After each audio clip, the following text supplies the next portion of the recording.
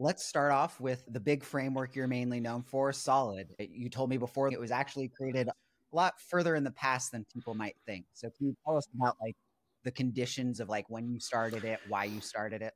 Yeah, 2010, getting back in JavaScript was amazing for me. I had been doing all this .NET programming, a little bit of Ruby and PHP before that, and it was fine. But there was something really awesome about going back to just building with HTML in a sense in JavaScript, and single page apps were like that all over again. And I found a JavaScript framework that I really liked called Knockout.js, and I don't know what about it appealed to me. There's just something weird about its model. It had these things they called observables. It's funny because these days we call those signals, but it basically let you write your state in this way that you could just update it and it would just make those exact updates on the DOM. And it was really cool because it didn't really care about much else. It was just all based around these observables. And I don't know, it was something clicked for me. I'd always tried when I first got into programming, I really wanted to go into game programming.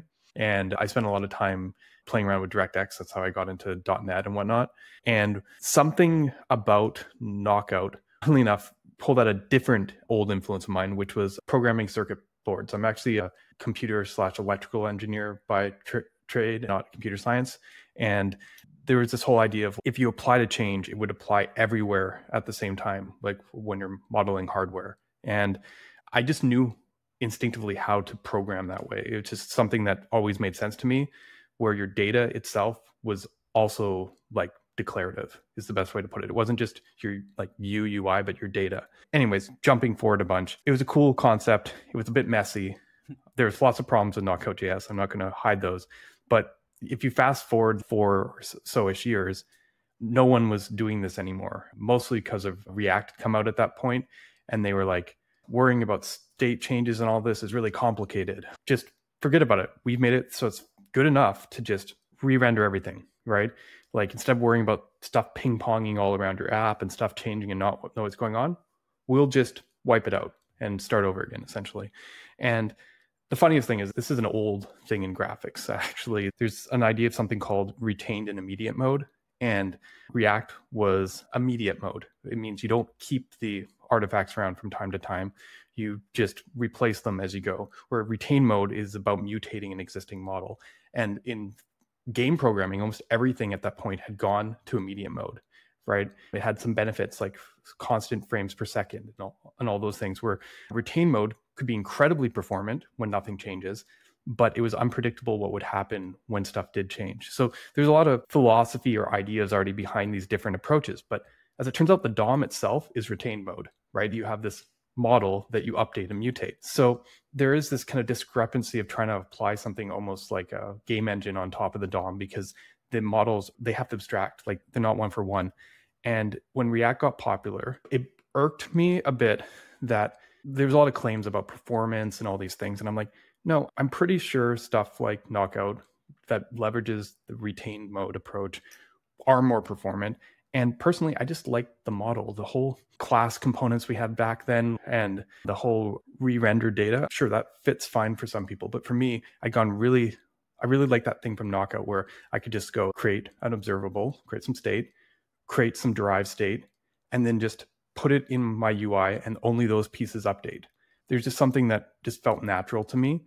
I admit at that time period, I didn't think anyone else was on the same page. To be fair, the other popular frameworks, Angular even, was like, look, we don't have special data. You just update normal JavaScript objects. React state looks like normal JavaScript objects. I didn't think anyone was going to bother trying to do this kind of special data. And the problem was Knockout.js. No one was really updating it anymore. So I was like sitting there. I used it professionally at my work in production. We had these Knockout apps, and we built our own patterns on top of Knockout to make it more predictable. Old Knockout, as I said, there was problems. It would ping pong all over the place, and the rendering was not very performant. Every time you added, they had these weird data bind things. I don't know if you've ever seen this, but whenever you added a new template to the page, it would have to make the HTML elements and parse for these data bind attributes and then apply them and then apply the transform. It was not particularly performant. So when I stepped back, I was like, yeah, React got a lot of things right, both from tooling perspective, things like JSX, things that allow us to like not to do work ahead of time, not parse through these big DOM trees, and also just like unidirectional flow, all those kind of philosophies about control and expectations of how your app should be. The early days of JavaScript on the web were ones where we really had no set way of doing stuff, and we were just doing jQuery imperative type stuff. As the need got greater, we tried to build frameworks around 2010, but we didn't really have an idea of what best practices are, right? And the very first big React talk, I believe, was rethinking best practices, right? This is the kind of thing that I realized React had a lot of really smart ideas in terms of bringing predictability and consistency.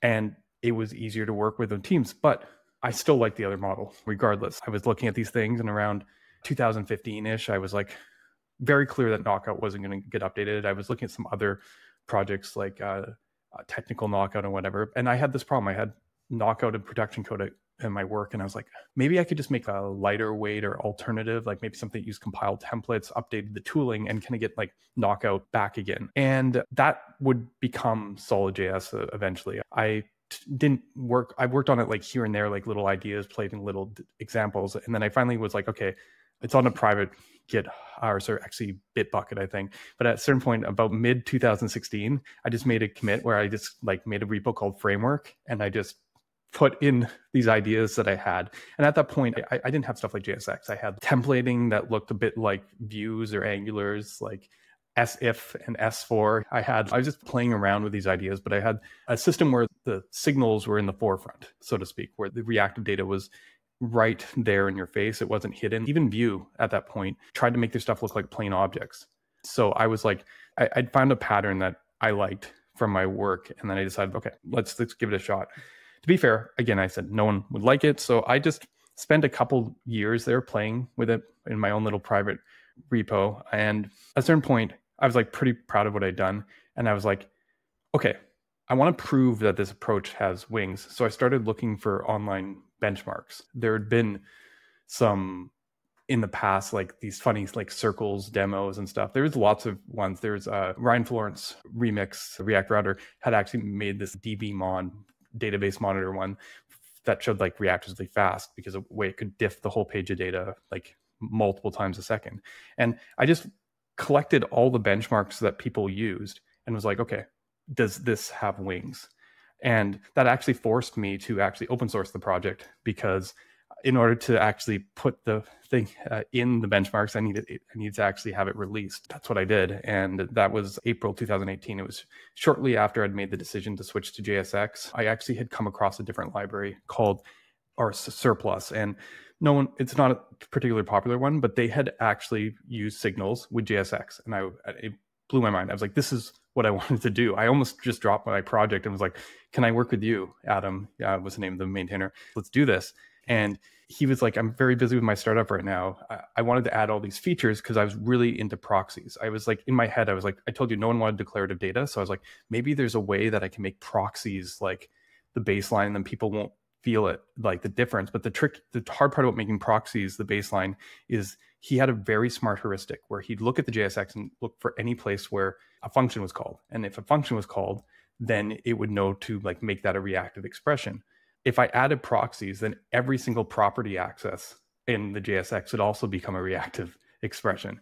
So there was changes that had to be made. I started realizing that when I took my React patterns and people would, access data at the top level in the component, like destructuring props, like it would cause whole sections of the tree to re-render randomly, because it's a little bit complicated, but there's a bunch of like issues with reactivity and nesting and this unpredictability basically. And I was like, okay, no, I needed to solve this. It took a little bit of time playing around with it.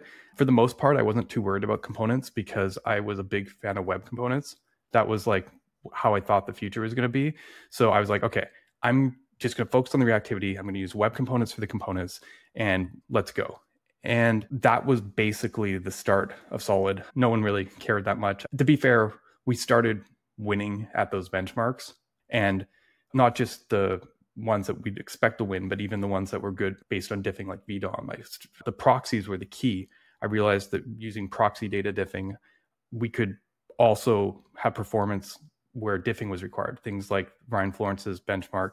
And I guess coming into 2018, coming into the end of 2018, I was pretty happy that I'd come up with a pretty performance solution that worked for me. And if no one else liked it, who cares? But the big changing moment for the project was actually October 26, 2018. I remember this date because that was a huge date for us. And it was when Dan Abramoff came on stage and introduced the world to React hooks. Because when that came out, it was like being in the eye of the storm. If Solid had JSX and signals, it basically looked like modern React with React hooks. And I didn't think anyone would like these patterns.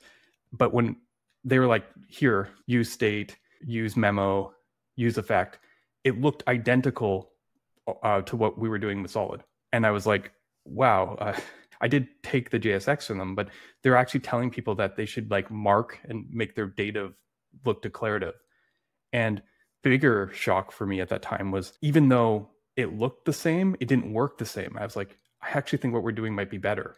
Like they simultaneously pointed people in a direction where the kind of way you authored components looked the exact same, but the mechanics behind signals are really powerful. And I wasn't the only one who noticed this. Right after that announcement, Rich Harris was like, started going, oh, we could do something like this. And he's like, screw it, we're a compiler. And that was what triggered Svelte 3. And also within that same week, Evan Yu from Vue was like, we're going to expose our reactivity system. I said, Vue had signals under the hood the whole time, but they didn't let you use them. They were like, just use these option data objects. That they saw the hooks and like, oh, we can just use our reactivity directly, like the old knockout days, basically. And this changed everything because suddenly Solid was not only top of the benchmarks, from an ergonomics DX standpoint, it looked like the best practice for how you should author UI. So it was definitely, that's when it put on the map. I started writing articles on Medium, trying to teach people about these concepts, because there are differences. In React components, we render, and in reactive framework with fine-grained render like Solid, they don't. It's only the expressions where there are signal reads. I'm not sure how familiar the audience is with this at this point.